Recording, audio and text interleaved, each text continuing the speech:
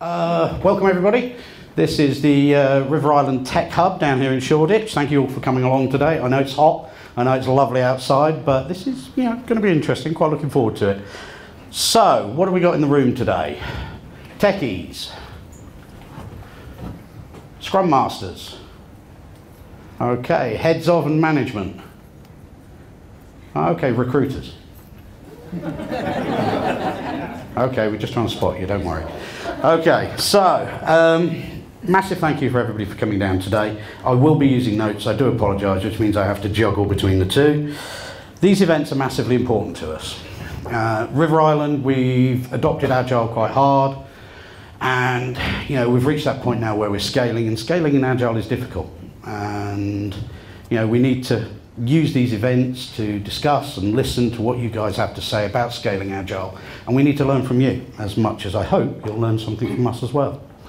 So if you want to hear more about what we're doing in more detail, how many River Island guys do we have in the room? Okay, hello. Are you business or tech? Some tech, some business. Not as many as I thought actually, I was hoping for a few more today. And Revoco, who help us recruit some of those guys. Hi guys, nice call out.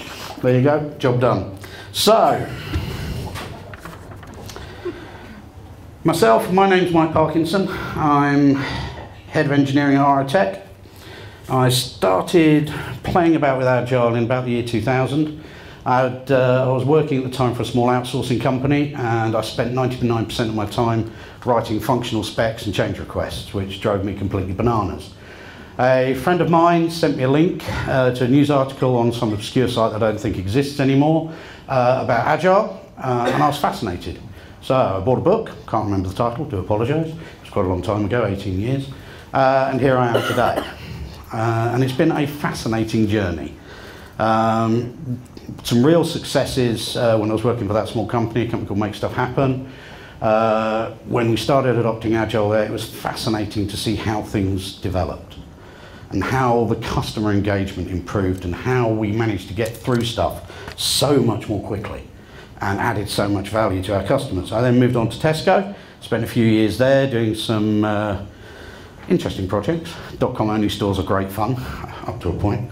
And then moved on to BAT where we did B2B. Again, in each place we brought Agile in with us and tried to innovate in those areas. And it was fascinating to see what happened. I've been described as an evangelist, much more would describe myself more as an enthusiast. I love Agile, it's fun. Okay, I know we all work for a living, but it is actually quite good fun. Because when it all comes together and all those elements, the culture, the people, the learning, the process, when it all comes together, it's magical.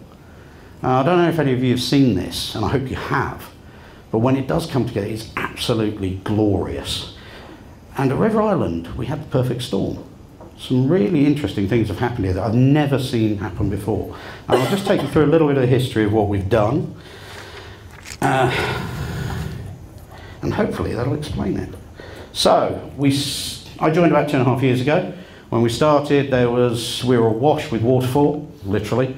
A little bit of Agile in a couple of teams, several long-running multi-year projects which weren't delivering any value and were extremely expensive and not doing a great deal. I'm sure this is familiar to everybody. So we started transforming.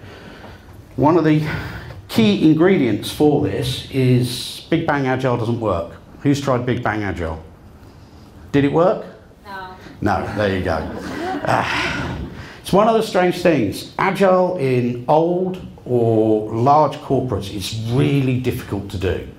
Really difficult to do. The business is so risk averse that it scares the hell out of them. I had it at Tesco, I had it at BAT. Didn't have it at River Island. And it's been very strange. The first year we spent building a solid foundation. We did not do Big Bang. Okay, we started very small with a couple of the teams at the bottom, but the key to this was these guys up here and this lady here, Faye Roth. We established our way of working and she communicated up to those guys, the C-level. Doug Gardner, Ben Lewis, Warren Cohen, CIO, CEO and CFO. And these guys were really bought into it, surprisingly so. I'll tell you a bit more about that in a minute. Also, the heads of were very, very supportive of change. So as we introduced this incrementally, bit by bit by bit, started teaching them the language of Agile and what it means and how it works, their adoption of it was fascinating. They just kept grabbing it more and more and moving it along. It was unbelievable. I was shocked. After I'd been here about 6 months, we opened this place. Was it about 6 months we opened this place? Yeah, it was about 2 years ago. And I was stood over there just sorting some of the team stuff out, and Ben wandered in, walked up to me and said, chatted a bit about Shoreditch and how nice it was here and how there were great restaurants and bars and everything else. And then he turned around and said, how's DevOps doing? And this took me back a bit, because this guy's run a bricks and mortar company for about 20 odd years. How the hell did he learn about DevOps? Because we haven't told him about it. So I mumbled a few responses and he sort of nodded and went off quite happy. It was later on I found that Faye had given him the Phoenix project. And the bugger had gone and read it, which is even more fascinating. So yeah, definitely a good idea. Just leave it on your CEO's desk. Great tactic, really, really good. One of the key things which we wanted to do when we first started up was create something very visual that could be explained very simply. So myself and a guy called James Chapman hid ourselves in a room over in our Westwell department for quite a long time and came up with this model. It's not safe, it's not less, it's sort of in between. And it fits us. So we tried to focus not so much on the execution bit of it, because we knew about that. Agile, Scrum, great, we can do that, that's pretty straightforward, we know that, it's very easy. Well, it's not, but it's easy to understand. The bit that was difficult was this, is how do we get the business bought into this process? How do we get them to understand the terminology and the value that this brings? So we spent a lot of time explaining to them this process, to the point where we now have a monthly governance meeting with the C-level and the directors, where they sit down and they prioritise on value. That was a shock for me. It's the first time I've ever seen that happen, and it happens so simply. From the adoption point of view, as I said, we shared that model out, we did a lot of sessions, we got some companies in to do some training in Scrum Masters and product owners. That was all quite interesting. The business got involved in this. You know, the directors, some of the directors came to those training sessions, some of the lieutenants came into those directors level. We got some Scrum Masters in, standard stuff, really good, very effective, started using Jira, lovely. But then I started walking around the business and I started seeing Kanban boards up in the buying and merchandising floor. And then I heard that some of the teams over in HR are using the Teams Kanban boards. And they're using Trello as well, marketing. And they started asking us for coaching. So we've actually got business teams here, and we're talking about buying and merchandising. These are guys who, oops, not going back. These are guys who buy and sell clothes and decide where they go. They were using Kanban boards, for God's sake. And property, using it as well. And it's been absolutely fascinating because it broke my idea of what Agile was. To me, Agile was technology, you do this, you take Scrum, you get your backlogs, you deliver software, you deliver value. Absolutely brilliant. But here's a bunch of guys just taking little elements out and saying, we're going to use this. And becoming much more effective because of it. I've never seen this happen before in any other business. At BAT, Jesus, you said the word Agile in a meeting and they all leapt up in surprise. Here, they were asking us more questions. How can you teach us? How can we do more in this area? What more can we do? Absolutely amazing. So today, 2 years on, where are we? Well, we've got the portfolio process. So we've got all the directors, all the C-level in a room, once a month, every single month, prioritising, one priority for each thing. You can't have 5 number ones, only one. It's all prioritised on value. Okay, this is fascinating because I've not seen this at C-level before. This is absolutely brilliant. Nobody's banging on the desk going, I must have my feature. They're actually talking about value. We've got product owners. The fight I had at BAT to get product owners was unbelievable. Here, they're volunteering. Yes, some are BAs with delegated authority, but by God, they're still effective. And when we have a product owner in a team, the efficiency of that team is phenomenal. How fast they move is so much better when you've got that business person there championing what they're trying to achieve. Obviously, we've got our model. We're continuing to iterate on that. It's growing and developing every single week. We even got them to understand what MVP was, but not only MVP as in minimum viable product, but now the business is starting to adopt minimal viable process. So they're actually looking at their processes and looking at, well, if we spend 20% of the effort, we actually get 8% return. That's enough. It's fascinating to see. I say I've never seen this in any company before.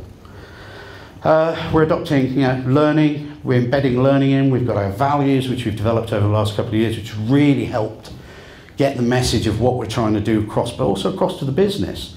More passion about what we're trying to achieve, focus on value, pace, continuous improvement, and empowerment. The teams on our end have never, ever, ever had this level of empowerment, and it's increasing every time. DevOps, I've had to do nothing with DevOps, because I basically pointed the operations teams at the engineering teams, and they're doing it. We set up a load of COPs for engineering, and all of a sudden operations started turning up. And now we've got teams collaborating across engineering and operations in ways I've never seen before. And we're also starting to get the business coming in as well. Again, absolutely fascinating. Metrics. Agile is an empirical process. Without metrics, it's nothing. If you can't measure it, you can't improve it. Our metrics are now getting mature, and the business are also understanding it. This is the first company I've worked in where I can actually say the word landing zone and nobody runs screaming out the room. So, as I say, for me personally, it's been a fascinating experience at River Island. I've never had a company adopt Agile in such a way. And not only just within tech, but the business itself starting to really get under the lid of what this is. From a maturity standpoint, obviously, I'd still say we're at the toddler stage. We've learnt to speak, and we can just about walk. Scaling is what we're doing next. We're at about 120, 130 engineers across 18 teams, and we're growing rapidly. We're doing everything from microservices, web development, PL SQL, you name it, we're doing it. But scaling Agile is very, very difficult. And scaling it with the business now, because the business are more involved with us than they've ever been before. So hopefully next year, somewhere up here, a little bit more automation in, I think, at the moment. But yeah, we're developing quite well. But to give an example of one of the key areas within River Island that's adopted Agile wholeheartedly, I'd like to introduce Chris Britton. Well, thank you. I will take said microphone. Thank you. Mike did a show of hands who was in tech, who's not in tech. Fantastic, I'm not alone. This is good. So my name is Chris, and I actually work in learning and development, so part of the wider HR team at River Island. Similar to Mike, you learning and development? Yes. Oh, HR, close enough. Yeah, that's all right. It's one and the same. Exactly, one team. Love it. Me and Mike actually started about a similar sort of time. I think I was about a month before you. I remember having a chat with you just when you first walked in. And my previous experience to Agile, as with most HR professionals, was great. We can go home early. Agile working at home. Woo! Really, really good. So actually, when I started hearing people talk about Agile in the business and speaking to Mike and his colleagues, starting to unpick it and find a little bit more about it, we were recommended a book. This book, which I brought with me, which is by Jess Sutherland, which I believe is some form of oracle in the tech world, I don't know. But The Art of Doing Twice the Work in Half the Time. Well, that's a title, isn't it? That's one of the things I think, if I can do half the work, twice the work in half the time, I can actually work a 2-day week, let alone going home early or working at home 1 day a week. So I read the book, as did the majority of our HR team, and we started unpicking some bits in it that we thought, well, actually, could we use that? Could we use the principles of Agile, of Scrum, of Kanban to do some of the project work that we're doing?